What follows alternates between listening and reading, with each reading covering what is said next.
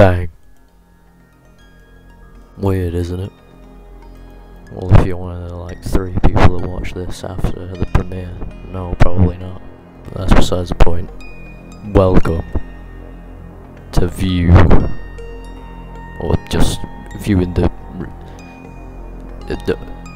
review. Now sit back, get your popcorn, get your Pepsi, get your diabetes, expand the waistline, and prepare for the best and most in-depth review of Red Dead Redemption 2 of all time.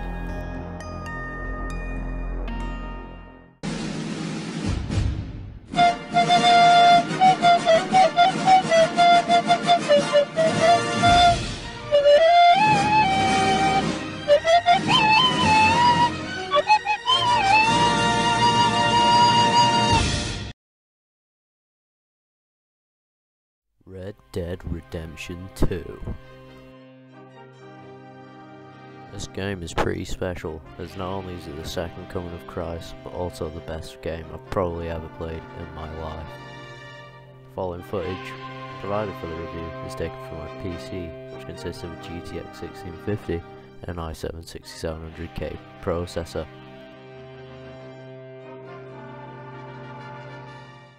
My main thoughts and opinions will come from my experience on the base Xbox One, but nevertheless, this is a pretty cool experience for video gamers. In this review, I plan to cover different aspects of the game through different points. Firstly, I'll cover the graphics, sound design and music. After that, it's the general gameplay and missions. And finally, is the holy grail, the story, and Arthur Morgan. First thing to cover is the graphics and sound design, and my god, even on the base, now last gen consoles, this game is absolutely breathtaking to look at. The graphics in this game, as most people have seen, look absolutely incredible, especially for the year it came out, and absolutely stomps on any other game's graphics since.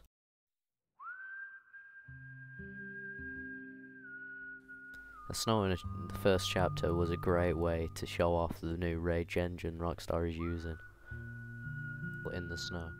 As the game opens up more and more, you see different regions with just as much detail, from the rocky hills and mountains in the north and east to the sandy open desert in the west. So yeah, some pretty good graphics on the game, really nice graphics. I like the game, what a great game. Next is the sound design and music, and damn, they are just as good. Sound design is unique, diverse, and greatly fleshed out. This can be from feet dragging through the snow in the mountains, to revolver shot in different areas. For example, a revolver shot outdoors leaves an echoing bang, whereas indoors it ricochets from the different wall to give a more condensed sound effect. Even an example of the most minute details in this game, such as the revolver shot on a rock, leaving a very classic western swing. Finally, the music of the game, as composed by Woody Jackson. The music has a perfect fit for every single situation, from the loud, powerful bass and drum of the fights, to the sweet and wholesome harmonies that play as you leave the mountains in the first chapter of the game. They come in and they're all like,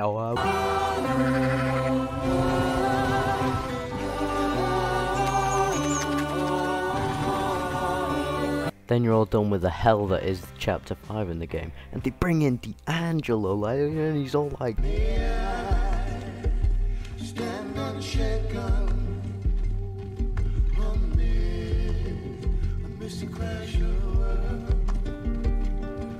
So yeah, worth it to hear D'Angelo, pretty good musician. Sound design and music in this game is pretty good. I like the sound design and music. No one cares still, so I don't know, 4 out of 5? Yeah, that works, 4 out of 5.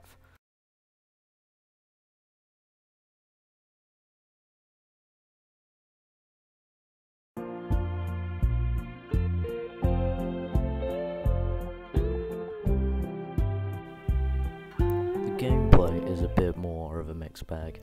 My first playthrough is in awe at the different mechanics and ways that a player can immerse themselves into the game and its beautiful world. On repeat playthroughs and when other reviewers pointed out the same mistakes, I began to notice some slight flaws in these mechanics in the game. For realism, every action has a weared out animation, which gets very tedious after a while of cleaning my gun over and over and brushing my horse over and over again. These mechanics and animations seem cool and interesting at first, but they get more and more tedious as you get further and further into the game, and all you really want to do is get on with the game, progress through the story and do the interesting and fun side missions that comes with it. Instead, I have to stop every 5 seconds because my horse's health core is getting messed up because I need to brush it. And the horse that I expertly named Target because it keeps on getting shot over and over again and killed, which gets increasingly annoying when my health core makes it easier to kill. Most importantly of all, and the thing that people actually care about, is the combat and shooting people. Yeah, the combat's pretty bland. I mean, you can do cool stuff like run up and, you know, tackle a guy down and blow his head off with a shotgun, and, you know, that's kind of funny and cool. But really what you're gonna do most of the time is put yourself behind some cover, spam LT until you insta-lock onto an enemy like you're some sort of robot, and press RT on the head to get a kill. This is, of course, in the case on controller where auto-aim is seriously, like, just unfair. But that's where, you know, the game got released on PS4 and Xbox One consoles, where, you know, everyone uses controllers and can just abuse the auto-aim. And most enemies are pretty bland, just some guy that stands there and shoots you, or, you know, maybe gets behind cover and shoots you instead, you know. The only real variety in enemies comes in, like, Chapter 6 of the game, when guys with machetes can run up and insta-kill you with them, but that's about as far as it goes. Which is kind of understandable given the limitations of, you know, the setting in 1899. On a first playthrough, this didn't really matter because of how entranced I were by, you know, all the other incredible mechanics and interesting details of the game. But on second playthroughs, and probably because I heard these other reviewers saying the same thing, I began to think the same myself. Next up is actual mission structure as well. The game begins in the snowy mountains away from the action in the west to give you not so subtle tutorials on how to maintain health, shoot and hunt. I wish on other playthroughs these tutorials could be skipped or, you know, less obvious and demanding, but I guess that's a simple thing, I'll let it off. Oh, it does get pretty annoying and boring most of the time on other playthroughs, but not everyone's going to play it like 30 times like some random guy did. Tutorials continue into Chapter 1 and are slightly less subtle, but still not that subtle, and are less boring given the different environments and less hand-holdy. However, faults in mission design overall do begin to stand out here, especially in this mission. Here a guy is threatening one of the gang members, Tilly Jackson, and I chose to shoot the guy, but because he was needed later in the story for a mission that does not too much, you're not allowed to kill him. You're just not. Your uncle and Mary Beth, they're across the street. Okay.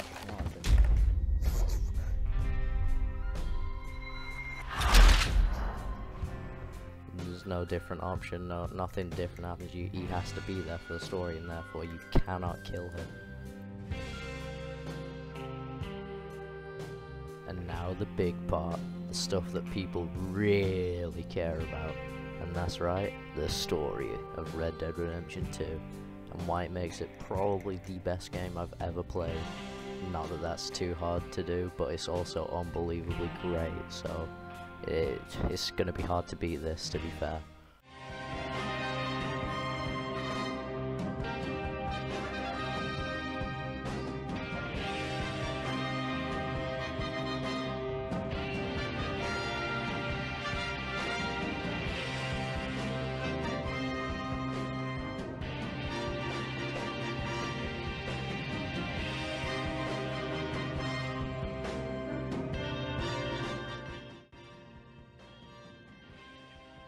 I believe that for many, including myself, the story of Red Dead Redemption 2 was probably the very best part of the game. Although it does make some missions stinker cheese, it is still entirely worth it for this incredible story that the game delivers. In my script I've written a damn lot about the story, but for the sake of time I plan on making it a bit briefer. But if you guys want, I can make another story video. Just remember to thumbs up the video, show your love, and like and subscribe, hit the notification bell, and let me know what you thought of the video. Did you know that as of the time of making this video, absolutely no one on earth is subscribed to my channel? Please subscribe and hit the notification bell. I'm begging.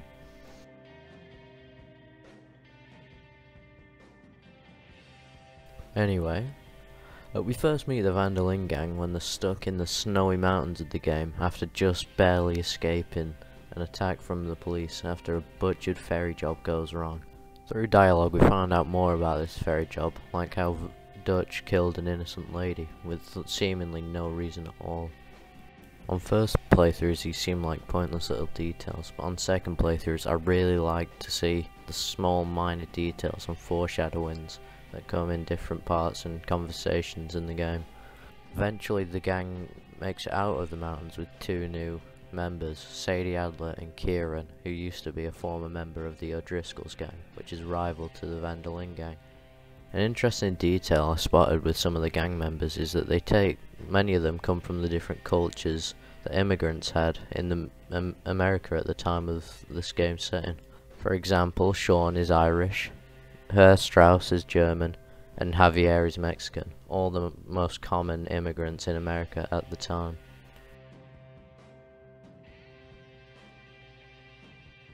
There's a fun little history fact for you. Remember to like and subscribe and you can hear more, as well as even more communist propaganda from the Move camp.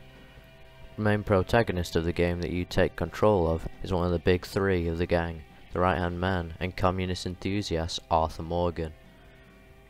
Before leaving the Snowy Mountains, however, they also obviously make sure to rob the bank of Mr. Colonel Cornelius Cornwall, Leviticus Cornwall, and despite Arthur and Jose's smart hesitation.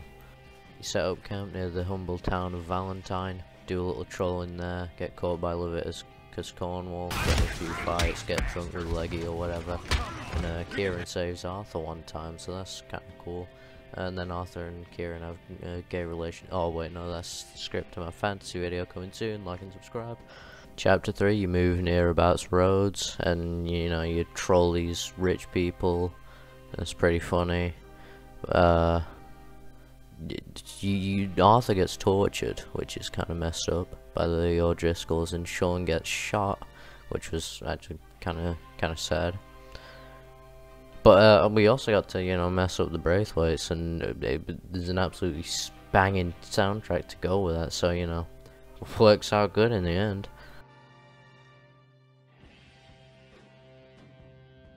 They move nearer into modern civilization to the big city of Saint Denis, like John's son, but you steal him back. The game ends him, the gang's up against the wall, and they decide to rob the Big Bang. However, Dutch is now becoming insane, which is a brilliant reference to Breaking Bad and Walter White's descent into becoming Heisenberger. After the Saint Denis bank robbery goes bust, they go to Guarma, but Guarma sucks my ass, and all that really happens is Dutch randomly kills some poor old lady.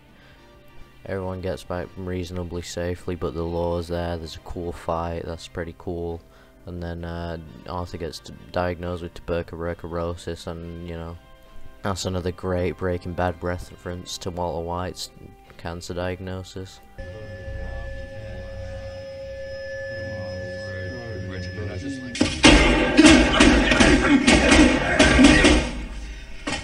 Arthur's tuberculosis diagnosis serves as the beginning of the end for Arthur, and the beginning of his redemption that makes the game so great. Great thing about this game though is it leaves stuff like this to speculation, and as to whether Arthur was ever really a good man in the first place. Both honourable and dishonourable options for almost anything work towards a story.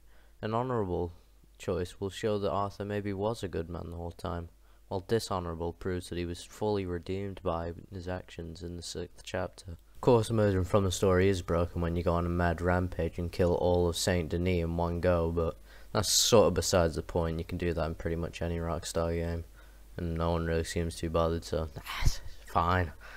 The gang keep going and move on to the upper area of the map, which is far more depressing, reflecting the gang's depressed and much more worn down state. First, Molly O'Shea, Dutch's wife, is believed to be a rat that sold out the gang to the Pinkertons. Dutch also manipulates the Native Americans that have tensions with the government.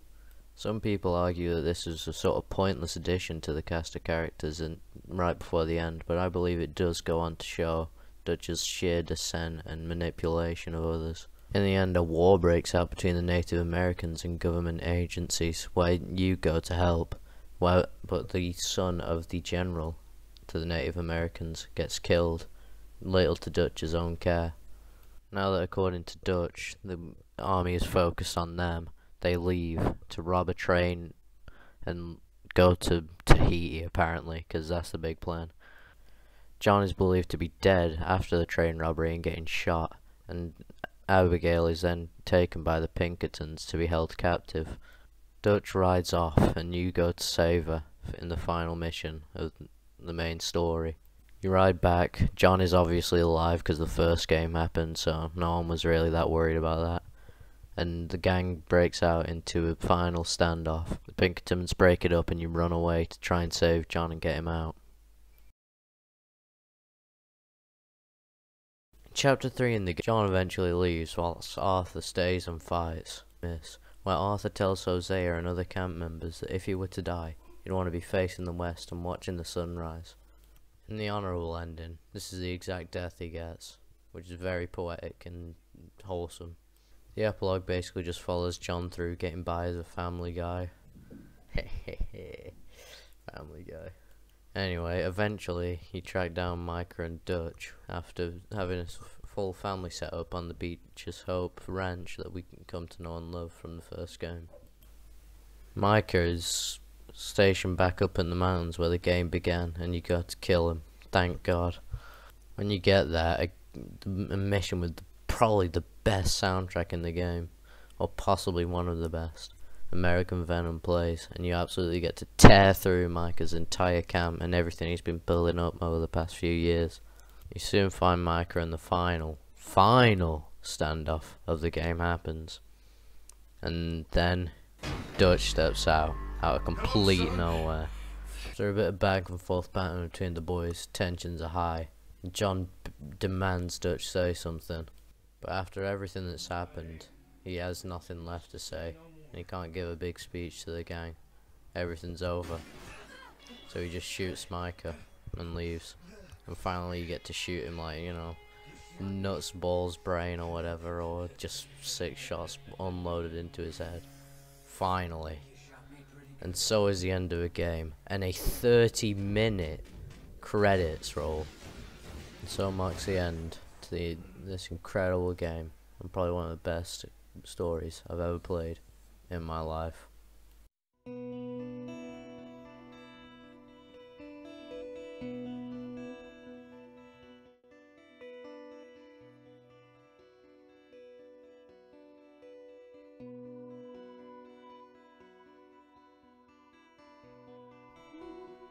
The amount of times I've deleted the story segment and redone it to be more brief is unreal to me. But it's all saved on another folder, so you know, just another video. Like and subscribe, guys. I'm in the notification bell. It's because there's so much I think I want to talk about this brilliant, massive game, which is why you should like and subscribe and hit the notification bell, please. So many Easter eggs and different stories hidden in the world, the side missions, the main missions, the subtle details in conversations and diaries. It's just so incredible to me, all adding up to such an amazing game and story. It certainly is a slow game, and definitely not a perfect one to everyone, but it's pretty perfect to me, and I'd easily recommend it to anyone with the patience to play through it. Every member of the gang and every inch of this game just screams that something important. There has been slight controversy over the game, and the amount of crunch time that went into it just to get some dynamic horse testicles that no one ever looks at, and I do not at all endorse it, of course. The turnout besides the pointless horse testicles is so wonderful, spectacular, and so breathtaking. I just have to recommend it. So yeah, Leggy's pretty funny, Arthur is pretty cool, Lumbago Man says Lumbago, that's pretty funny, you do a bit of trolling, funny Break Bad references. I'd give it a 6 out of 10. See the fire.